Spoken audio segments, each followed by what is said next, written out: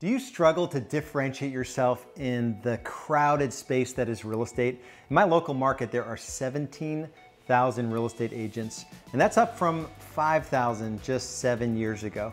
And so when I got into the business, there were 15,000 agents. It went down to 5,000 during the Great Recession years, and now it's back up to 17,000 agents. And there really only needs to be a couple thousand agents.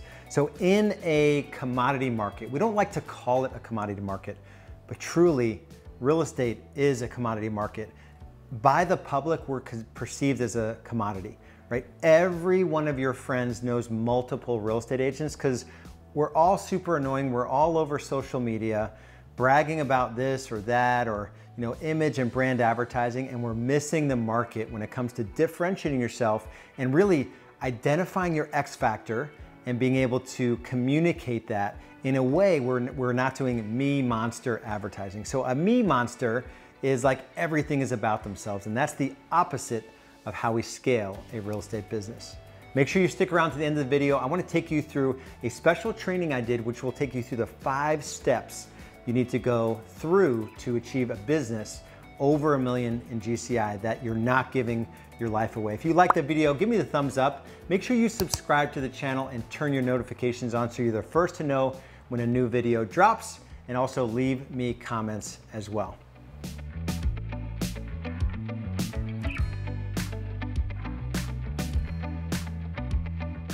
So when I think about differentiating yourself and commodity that real estate agents really and truly, when I first got into the business, the one thing I did right, I had certainty around the fact that consumers didn't care about me. I was one of thousands of options that they could use for their real estate services. And so from like my first year in real estate, I knew that I had to put together my branding and my marketing in such a way where folks were attracted to me. And the only way to do that is to stop making out, you as the hero in your business. Agents are notorious for everything you see is like, I'm number one, I'm the best. Look at this, glamour shot, right? It has nothing to do with clients. So there was a powerful book, I think it's called Building a Story Brand by Donald Miller. When I read that book, and it talks about a 7-step framework to, and he used movies as the backdrop. If you read that book and you watch a movie, you can sort of see like how things happen in a movie. And he actually used Tommy Boy as one of the examples where, we have a problem, somebody has a problem. So Tommy Boy in this example had a problem. The plant was failing. He had to, a decision point where a guide came along, David Spade, I think it was, came along. He was the guide, and he was going to go with Tommy on this road trip, and they were going to save the plant, right? And if it was saved, this is what would happen, and if it wasn't, this is what would happen. And there was an evil, person working against them, the spouse or the widow of Tommy's dad. And so it was scripted perfectly against this framework. And it's the same in business, right? We have someone who has a problem.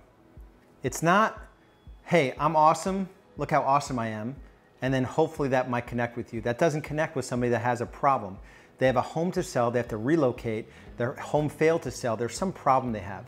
You show up as a guide, where the only way to do that is to show them examples of folks you've helped in the past, and to show them that you have a proven system to guide them through their situation. And if they don't use your proven system, there's a chance that things could go poorly. They could expire again. They could, get less money for their home. They could have something bad happen and a legal consequence afterwards, right? There's all these bad things that could really happen if you don't go with the right agent. The good thing that can happen is your home could sell quicker, sell for more money. The process could be as hassle-free as possible. And here's the process for you to get started, right? And then do an amazing job, have all your client care systems revolve around the fact that you have to provide this amazing experience so that they're going to sing your praises. You use those testimonials, that social proof.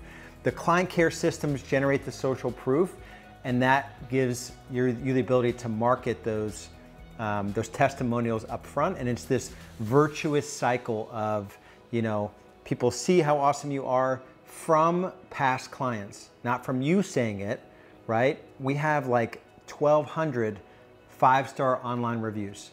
Once we understood the power of, you know, the hero being the client, everything shifted over to social proof as our #1 lead gen lever, and then client care as a lead gen lever. So those are the most two powerful lead gen levers in your business. And if I go to your market and I type best real estate agent, you know, any town, you know, in whatever state, right? You need to make sure you have a strategy to show up through all the kind words that your past clients have showed you. If you go to best real estate agent Charlotte NC, High Performance Real Estate Advisors will be there, because we have thoughtfully positioned ourselves with words from our blown away, knock their socks off clients about how we handled with care and due diligence and an emotional experience that we brought just a ton of value, but also just made them feel safe and cared for. So if you're at the point in your journey where you wish there was just a step-by-step training that could help you understand, like, what are the critical elements to go from, you know, struggling in your real estate business, whether you're a solo agent, a top producer, or running a team, there are specific steps that you need to go through to be able to build a business that's $1 million+ in GCI, that will give you the leverage to be able to make more money, experience more freedom, and have more impact in your family and in your community. Just go to realestatebusinessfreedom.com. That's realestatebusinessfreedom.com, or click on the link below.